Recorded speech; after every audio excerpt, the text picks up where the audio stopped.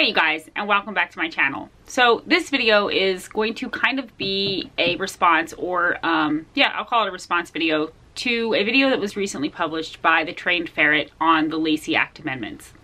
If you have not seen that video, I highly recommend that you please go and check it out. I will put a link in the description. I will also put a link above.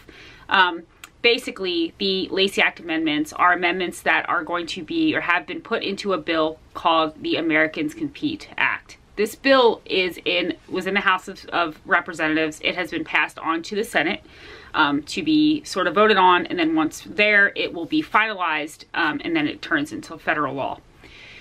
Basically, the Lacey Act Amendments has the potential, if it is passed, to prohibit the transport and the transport and import of ferrets and other pets, basically all other pets, with the exception of dog, cats, and farm animals. It would prohibit you from being able to transport your ferret from state to state. So let's say that I want to move from my home in Pennsylvania to North Carolina. I would be unable to take my ferrets because I wouldn't be allowed to transport them across state lines.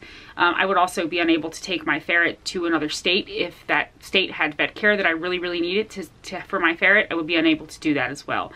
And this isn't just for ferrets. I want to just be really clear here that this could impact any species with the exception of cats, dogs, and farm animals. So I want to just make that really clear. So if you're watching this and you own a turtle, or you own a lizard, or you own a guinea pig, if it isn't a dog, cat, or a farm animal, your pet is in jeopardy of being impacted by this bill as well.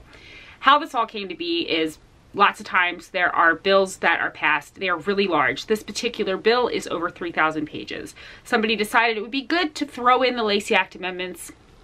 Their bill is so big, no one is really probably paying attention or has taken a second. It may not even be intentional to cause this type of harm. The bill itself, the Americans Compete Act, is put in place to help boost the economy and to help businesses. It is not meant to do any harm to businesses or to pet owners. So right now the way it's set up is that the federal government would have the total authority over enforcing this bill. It would then take any rules and regulations on owning these particular animals out of the hands of the states, and it would all go into the federal government's hands.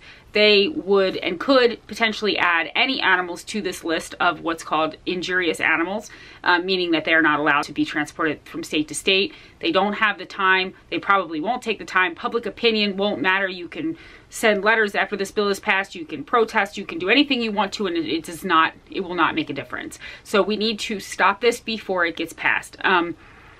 Obviously, there are groups out there that can fight this bill once it is passed. That is all that's going to do is cause a lot of delay. It's going to cost a lot of money. The price of your animals are going to go up. The price of the care is going to go up. We want to get to this before it gets passed. That's the idea.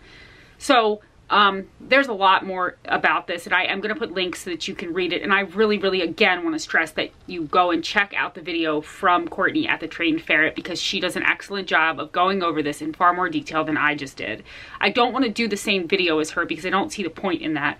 But what I do want to do is I want to show you guys what steps I took to contact my local U.S. senators. The way to stop this bill from being passed is to contact your local U.S. senator for your state. For me, I would contact the senators in Pennsylvania, and I would need to write them a letter or contact them through their website where you can send message. It's kind of like sending a letter, but it's through the website, and I could also call them on the phone. They're recommending that you not do a formal letter. And the reason that I wanted to do this video is because I don't know that if any of you know this or not, but prior to YouTube and prior to having Etsy be my primary source of income, I worked at a law firm, and I actually managed a law firm, and I'm a paralegal, and I worked in the federal sector. And so I have a lot of experience contacting senators. It's just something I did as part of my job on a regular basis.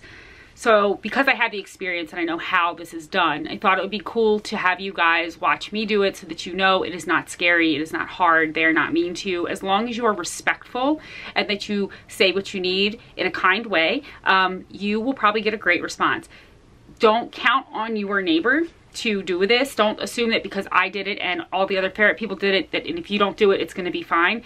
That's not how it works. There has been so many studies shown that people as a community just assume, well, the next person will take care of it. And by doing that, it doesn't get taken care of. And then the bad thing happens. So don't assume that someone else is going to do it. And by us doing it, you don't have to do it and it's going to be okay. please, after watching this video, go online and look up your local U.S. senator, not your state senator, your U.S. senator, the one that goes to D.C. and votes on all the bills for you, for the country. So for me, that we have 2 in our state. I'm gonna do some, pull up my screen here. I'm gonna walk you through exactly what I did to contact them and tell them my opinion and ask them respectfully to not vote for the Lacey Act amendments that are in the American Competes Act. So I will also put all this information in the description. I will put a link on how you can find your own U.S. senators in the state that you live in. I'm going to put a link to all the information on the Lacey Act amendments. I will put links to Ferret.org, who has a ton of information, who is fighting very hard to stop this from happening. I will put a link to anything else that I referenced in this video. Please enjoy this video. Please, when you're done, please get online and do the same. We really need your support. Your ferrets need your support, and not just for the ferret community. Do this for anybody else who has a pet that is not a cat, dog, or a farm animal, because those are the pets that are going to be impacted.